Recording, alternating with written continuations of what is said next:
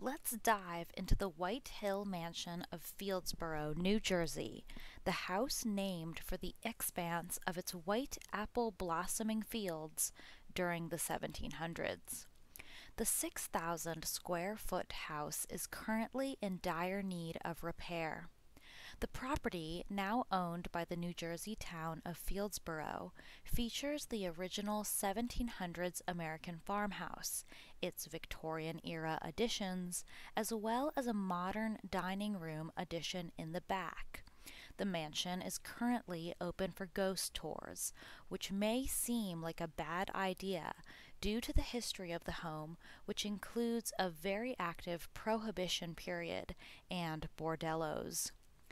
Journalist Tucker Carlson said the American Revolution is irrelevant to modern America during his interview with historian Martyr Made, but that is false. Carlson even contradicted himself a few minutes later by discussing the toppling of statues of George Washington, a Revolutionary War figure, by Bolsheviks and BLM over recent years. The American Revolution is absolutely relevant to our everyday lives, perhaps now more than ever. White Hill was built in the 1720s by the Field family, who would lend their name to the New Jersey town of Fieldsboro. White Hill Mansion was built on a bluff overlooking the Delaware River, rich with iron clay deposits, which were used by the Lenni Lenape Indians to make clay bowls and other items for centuries. The ceramic history of New Jersey continues throughout the lifetime of White Hill Mansion. Mary Peel Field was the matriarch of White Hill.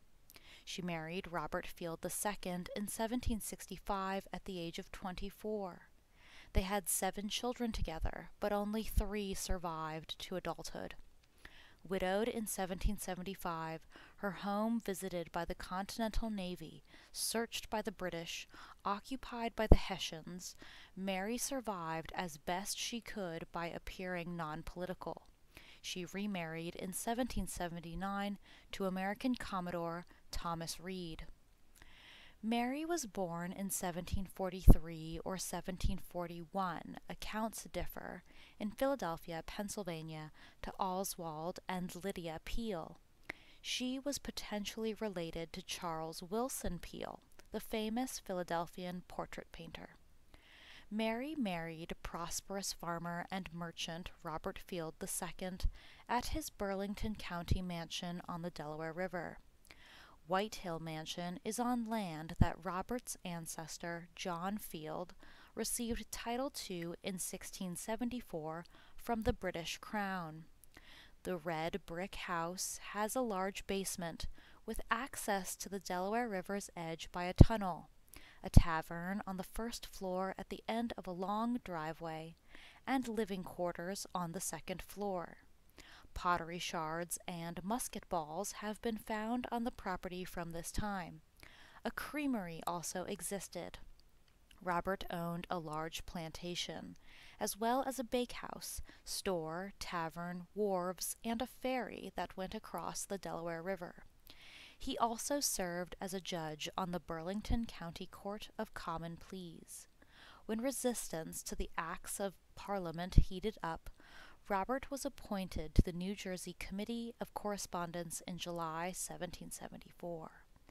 These committees were the brainchild of Sam Adams, and instrumental in organizing the First Continental Congress, which convened in Philadelphia in September and October 1774. Loyalists to the Crown were strictly prohibited from membership, enabling an almost separate form of government from the British system. Robert died just 6 months later on the night of January 29, 1775, when he fell overboard from a canoe going to his shallop on the Delaware River. January is the most dangerous time on the Delaware River, as the river moves fast and is bitterly cold that month. A Negro servant was with Robert at the time and threw a paddle to him, but he sank immediately. Rumors swirled as to whether Robert was pushed by the servant or shoved overboard by a British loyalist rowing the canoe instead, who had been excluded from the New Jersey committee. We know from newspapers at the time there was only one man in the canoe. Mary Peel Field was 5 months pregnant with their 7th child at the time of Robert's death. Amy Bruni has done a lot of research on the White Hill Mansion, as well as the Friends of White Hill Mansion organization, and this video relies on their findings. Field's death left Mary to manage her family, tavern, and a large and complicated estate. In 1776, her family consisted of infant Robert and toddler Molly. In addition, Sally Redmond, a long-time friend from Philly, and her mother were living at White Hill Mansion as well, as including at least a dozen servants, both black and white. Mary had no choice but to get involved with the American Revolution due to the sheer size and location of her estate, right on the Delaware River. General Washington's defeat in New York and retreat into and across New Jersey in the summer and fall of 1776 made her position more attractive. The American Continental Army crossed into Pennsylvania in early December, and the British Army arrived in Trenton on December 8th. Mary was suffering from a sore throat and fever that day when Captain Tom Houston of the Pennsylvania Navy brought several officers and about 50 sailors ashore, seized flour from Mary's stores, and dined at her tavern before leaving.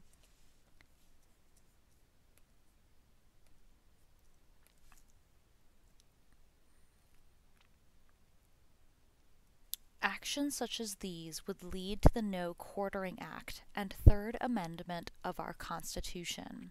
There is a rumor Mary hid American troops in her attic and tavern where they were never discovered by the British, and she said she was sick to prevent visitors from checking in. 4 days later, Mary was still sick and confined to her room on the 2nd floor when British light horse cavalrymen entered White Hill Mansion and accused her of harboring American rebels. She denied this, but was ordered to leave her house to talk with the British captain at the estate fence. Perhaps the British noticed her potential relative, Charles Wilson Peel, and his collection of 44 portraits of worthy personages from the American Revolutionary War in Philadelphia. The British captain was very polite to Mary and apologized for making her leave her house and children when ill.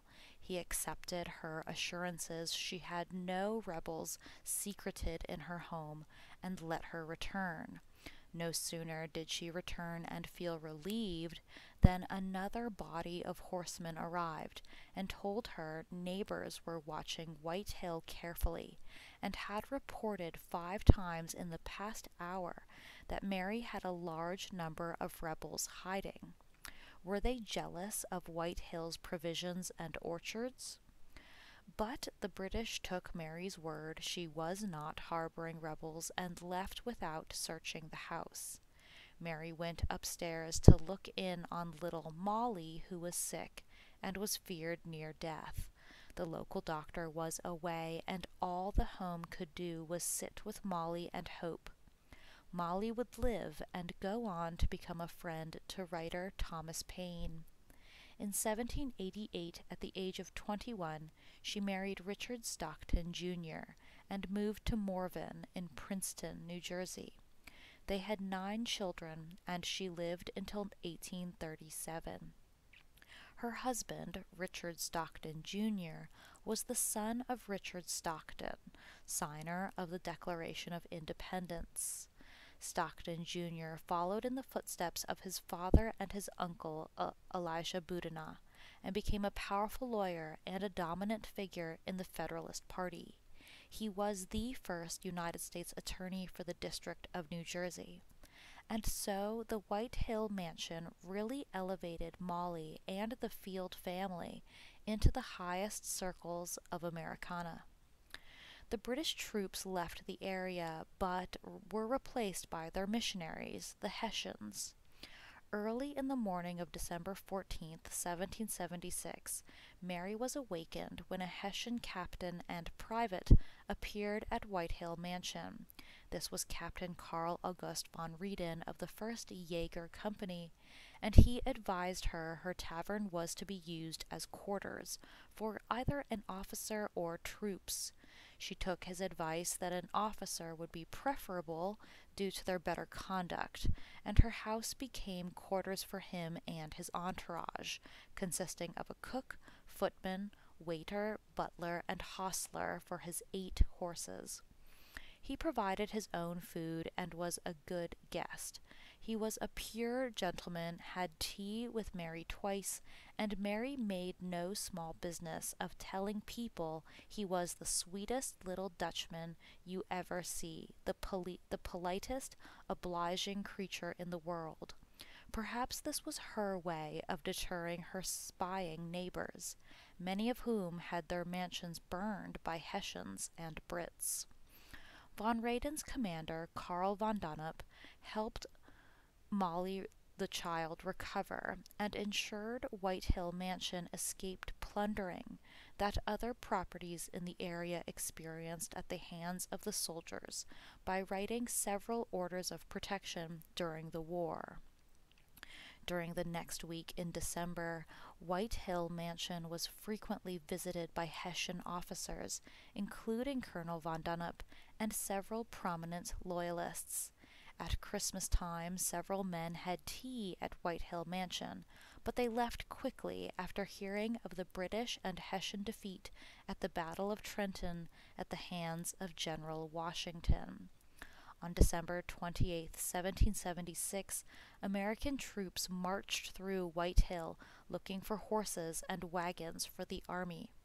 Every horse and wagon in the area had been taken away except for Mary's. But Continental Army General Hugh Mercer very kindly forbade hers to be taken. He would die the month after providing this kindness. In 1778, British troops occupied the mansion while they searched for Commodore John Barry of the United States Navy, who had been staying there at the time. Mary distracted the British troops with tea things, while Barry ran out the back door, ran down the hill to the Delaware River, and escaped. In this, her loyalty to the United States Navy was established, and would influence her second marriage. Mary married Commodore Thomas Reed in September 1779. Commodore Thomas Reed of the Pennsylvania Navy made White Hill his head county seat. In the following decade, Mary's mother and Commodore Reed died in the mansion, and she signed ownership over to her son, Robert Field III, and his wife, Abigail. After the Revolutionary War, White Hill continued to prosper. Reed had a distinguished career in the United States Navy. 2 of her children married into the prominent Stockton family of Princeton, and Annis Boudinot, the wife of Declaration of Independence signer Richard Stockton, spent her final days at White Hill in 1801. Mary died in 1816. Annis Boudinot Stockton was grandmother to Robert Stockton III and mother-in-law to Molly Field. She was married to Constitution signer Richard Stockton. Annis rescued and hid important papers of the American Whig Society prior to the British invasion of Princeton. You can learn more about the Whig Party in the Macbeth Witches video of this channel. Annis also developed a peach cream recipe, potentially at White Hill, due to its orchards and creamery. Annis was a pen pal to George Washington, and she died at White Hill in 1801. Is it Annis that people claim to see?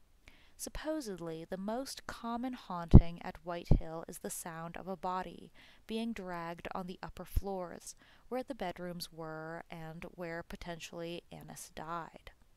Another common haunting scene is a woman in white writing at a desk. Annis was a skilled poet, and you can buy her poetry even today. If White Hill Mansion is looking for a way to bring in revenue, perhaps poetry readings and selling Annis's book is a good way to do so. Another common haunting are voices that are heard around the mansion, as if people still live there. And so it's not entirely clear who or what remains at White Hill Mansion to this day.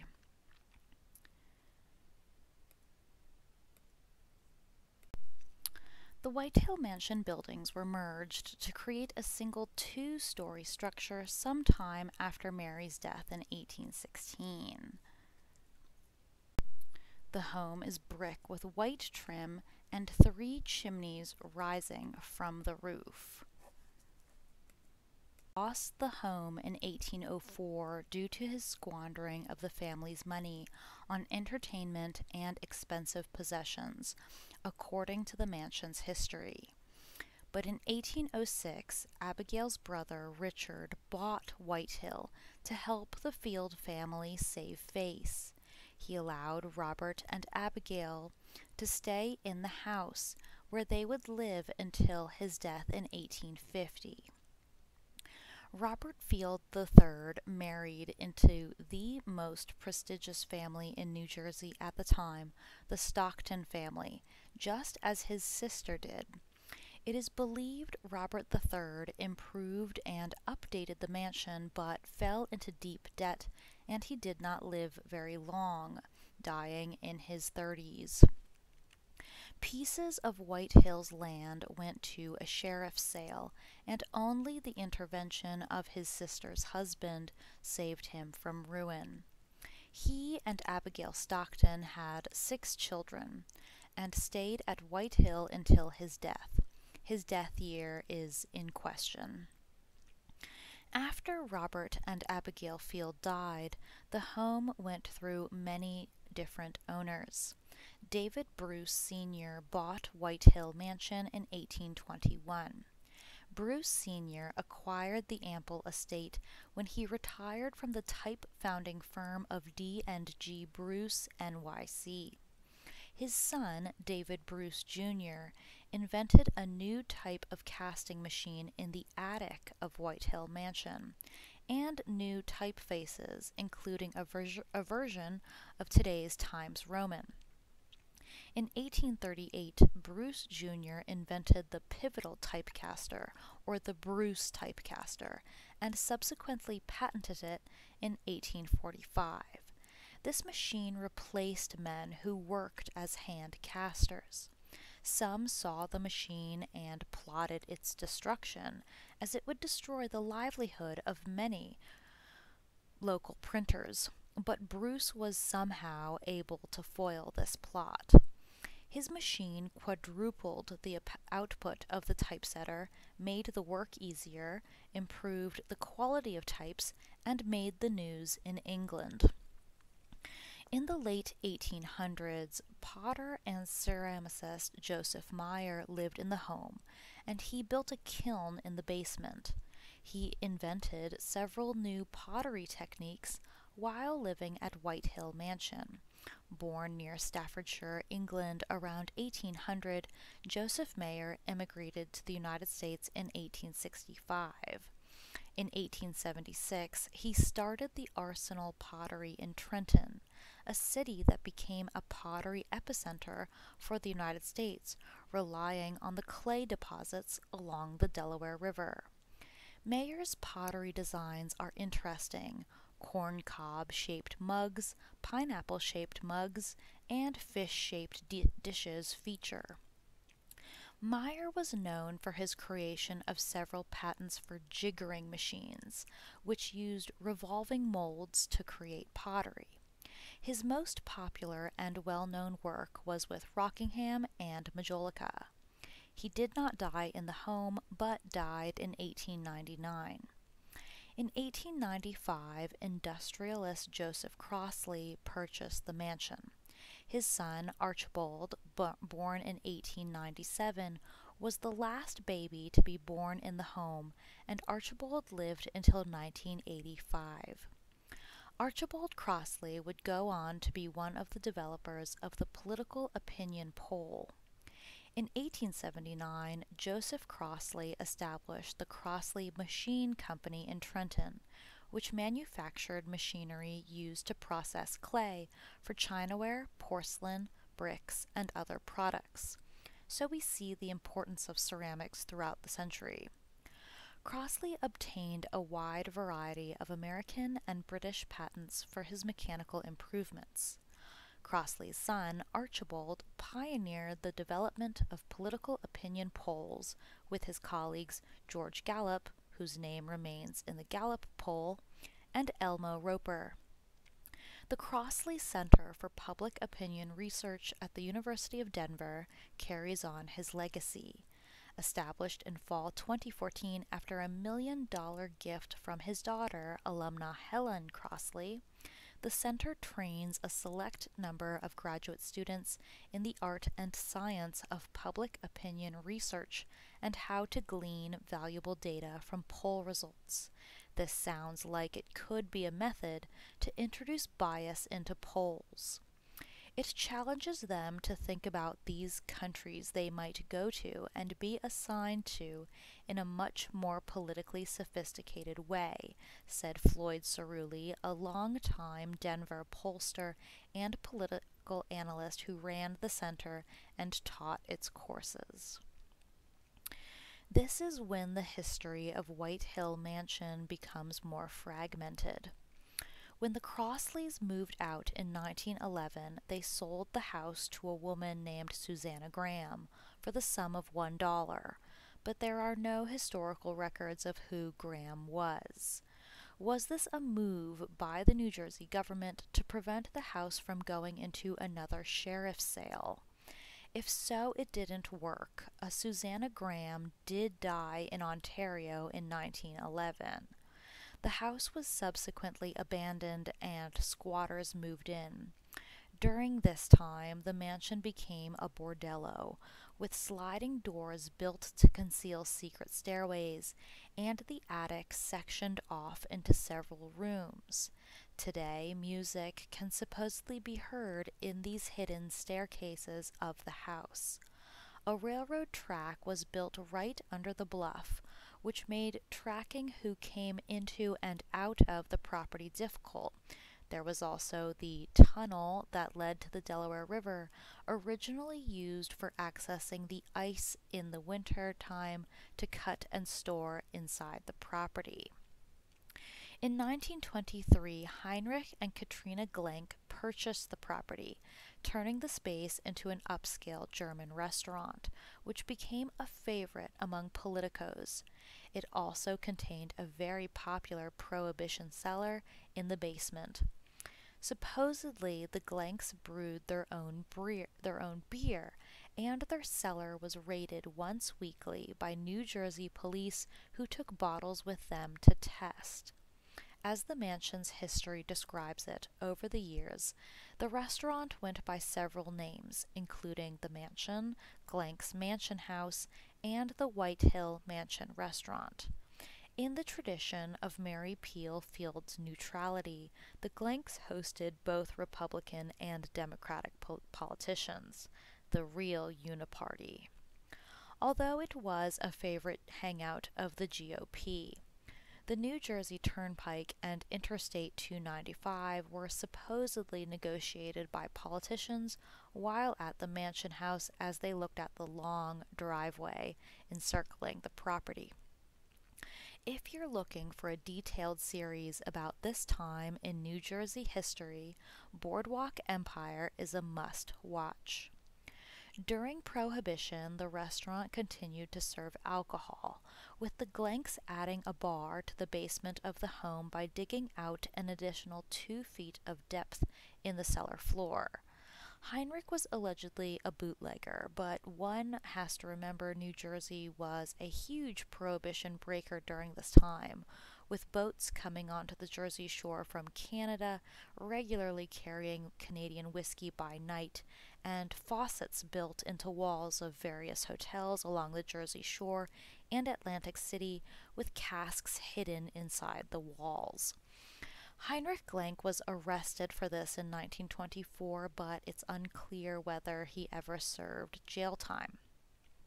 According to the National Register of Historic Places, the charges read seized 1,000 gallons of liquor. Large quantities of beer, wine, and whiskey were found at various places along the Delaware River. Heinrich likely used the 1700s tunnel in the basement of the home to smuggle his contraband in and out. It's unproven but suspected that the restaurant had mob ties during this period. It's also said that local politicians would use upstairs rooms to meet their mistresses.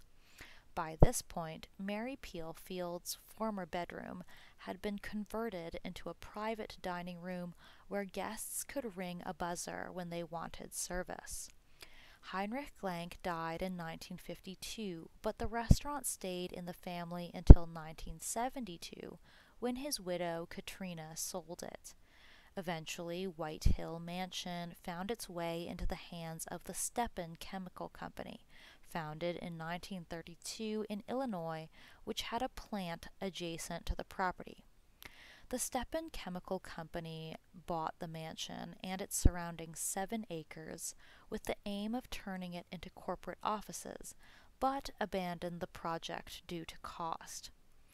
Coca-Cola includes a coca leaf extract as an ingredient prepared by a Stepan Company plant in Maywood, New Jersey. The facility, which has been known as the Maywood Chemical Works, was purchased by Stepan in 1959 and reflects the movement of Stepan away from Fieldsboro, as well as the ongoing drug trade in this part of the country. For almost a decade, the White Hill home sat abandoned and neglected until the borough of Fieldsboro bought the mansion in 1999. Preservation efforts began in 2004, and the home is listed as a state-registered historic place in 2012. It's now run by the Friends of White Hill Mansion, which run the aforementioned ghost tours. There is the speakeasy basement and the bordello attic, but there is more than that in this grand old home, especially in its blend of architectural styles and pleasing red and white appearance. The original mid-1700s building was erected in the Georgian style, and that brickwork is still very evident today. But late 1800s additions were made in the Greek Revival and Queen Anne shingle styles, adding dormers to the roof, ironwork, and other Gothic details, as well as a Victorian bay window. The most modern portion of the building is a single-story dining room with a flat roof added around 1960 to the back of the building. Once you enter the building, there is a central hall with an ornate circa 1896 staircase. The first floor features the circa 1760 parlor, 2 sitting rooms, the 1960s dining room with a wall of windows overlooking the river, and the kitchen rooms. The second floor features multiple bedrooms, the nursery, several bathrooms, and another kitchen. The original primary bedroom was cut up during the restaurant era to additionally accommodate a ladies' room and a coat room. In addition to the main access to the attic, a hidden staircase from one of the bathrooms provides access to the bordello rooms upstairs. The attic is divided into a number of rooms, including a living room and a bedroom used by members of the Glenk family, and 2 small rooms probably used as bordellos. The basement of the mansion was constructed in several stages in the 1700s and 1800s. It still features the Prohibition-era bar with green carpeting and wood paneling over the original stone walls. Archaeological excavations in 2011 and 2013 revealed the remains of the original 1722 home and evidence of a now collapsed tunnel leading from the house to the river. It's possible the Glenks collapsed this on purpose. The tunnel would have been used to get supplies from the river and to access the ferry there, as the home is on a 40-foot bluff above the Delaware River. Reports of hauntings at White Hill Mansion date to when the building operated as a restaurant. In Passport to the Paranormal, Rich Newman writes that patrons began to hear ghostly footsteps, see objects moving around the room, and hear voices, as well as see shadowy figures around the restaurant. Lights in the mansion are said to turn on and off without cause, and tour guides describe the feeling of being watched. They also report unexplained noises, of invisible footsteps on the stairs, and of heavy objects being dragged across the floor in the upper rooms. Some believe that the spirit of a woman who was involved in prostitution, possibly against her will, is present in the attic as well. Disembodied voices and sounds have been reported throughout the house, including the claim of one investigator who says he heard the voice of a woman asking him to introduce himself. The apparition of an unknown man has also been reported on one of the house's staircases. The sounds of children playing have been heard in what was once the nursery, and the home hosted dozens of children over the centuries. On one paranormal television show, investigators claim to have seen a quickly moving childlike apparition flying around corners and between doors. This is said by some to be the ghost of Samuel Field, Mary Field's son, who died in childhood. Those who lived and worked in the home make frequent appearances in paranormal investigations, many of which are on YouTube, some saying they've heard the voice of Heinrich Glenk coming from the attic. Others claim to have made contact with a talkative ghost, perhaps one of the Redmonds, believed to be former servants on the property. Commodore Thomas Reed has supposedly been heard on EVPs. Mary herself, seated at a desk and writing a letter, has been reported in the parlor on the first floor of the mansion, and women and children sometimes report the sensation of having their hands touched or grabbed in that room. Garden State ghost hunters report that the ghost of a woman named Dolly, who was married at the mansion and still wears her wedding dress, is present on the property. Could this be Molly, Mary's daughter, who was ill in 1776? Or Dolly may also be the Glenk's daughter, Magdalena Dalla Billingham, who lived and worked at the restaurant for many years and was photographed in the mansion in her wedding dress in 1936.